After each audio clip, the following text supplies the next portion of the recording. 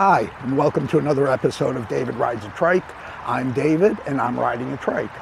I try to provide a little motivation to people with chronic illnesses and disabilities to get outside and find some fun form of exercise, because doing so can prove to be therapeutic, and it usually turns out to be fun.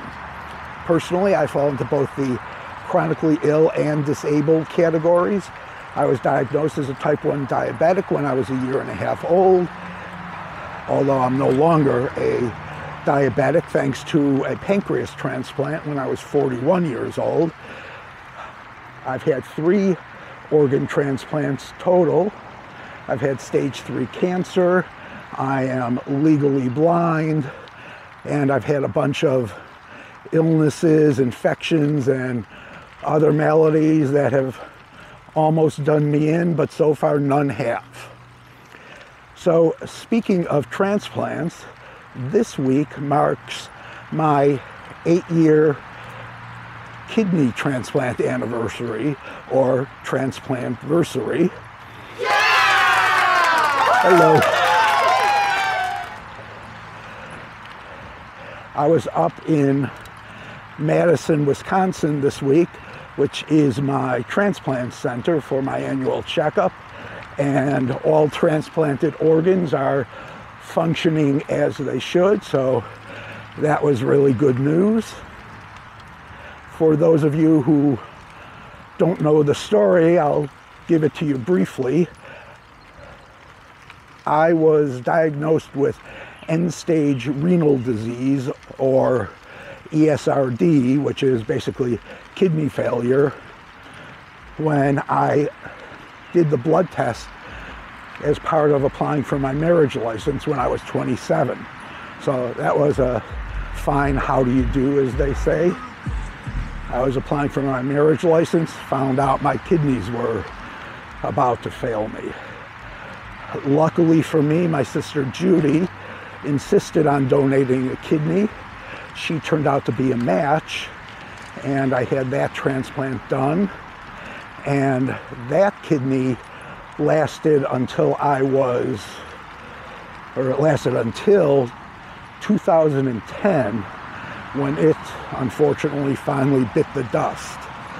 So I was on dialysis, and while I was on dialysis, I worked really hard to try and find a living kidney donor. The reason I wanted a living donor was twofold.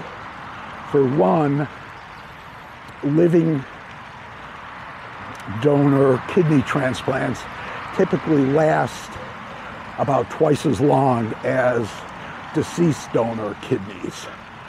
And the other thing is that living kidney donor transplants start working immediately, whereas, sorry, I'm going uphill here, so if I'm huffing and puffing, that's why. And this is it's always a sandy section of the trail. I don't know why it's like that year after year.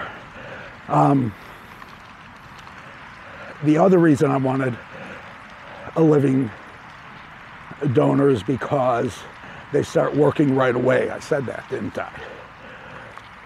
So what finally got me that kidney was I put a video together, and it wasn't your typical, "Hi, I'm David and I need a kidney" video.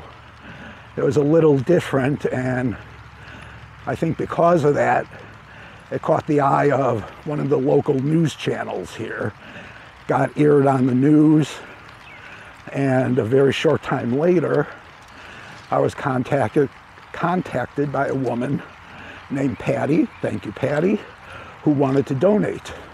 She was not a match, but we got into what's called a paired donation, or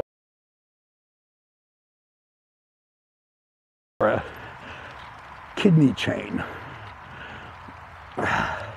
One more uphill here.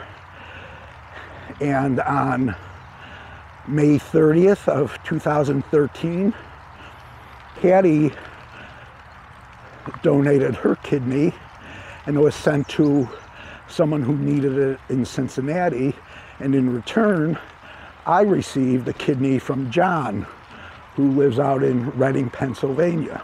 So thank you, John. So kidney is still working beautifully 8 years later, and again thanks to my sister Judy, Patty, and John. What does all of this mean to you?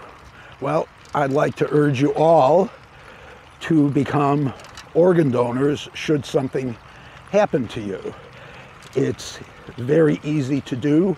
Simply go to organdonor.gov.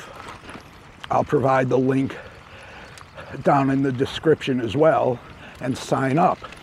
That's all there is to it.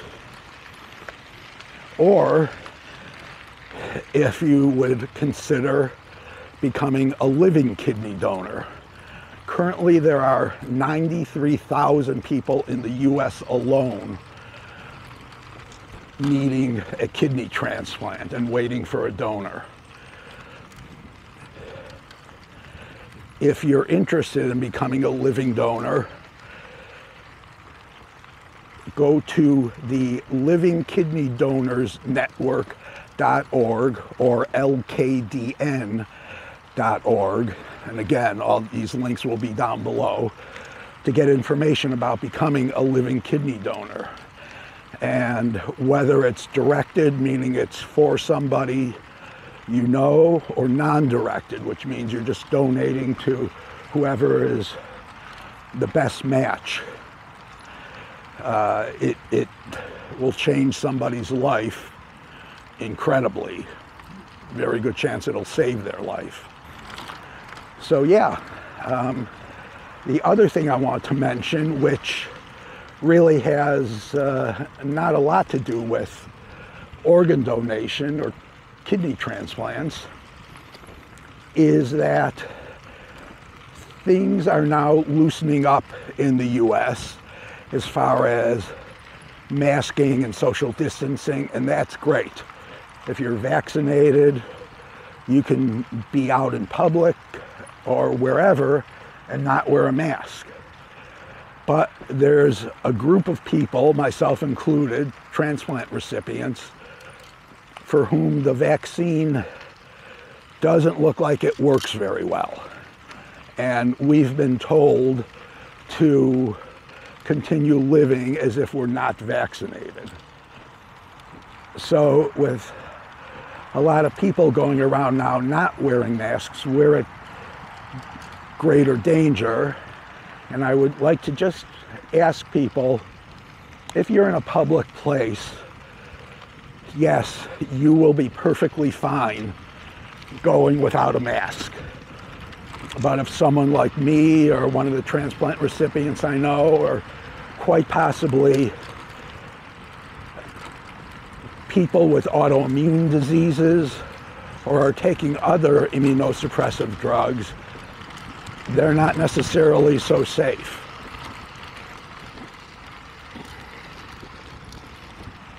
So if you could make the sacrifice of putting a mask on when you're indoors, especially around people you don't know, you could be saving someone's life.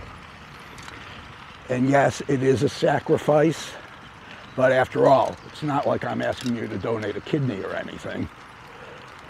That's it for this episode. Please like, comment down below, and give it a thumbs up, and I will see you on the next ride. Bye-bye.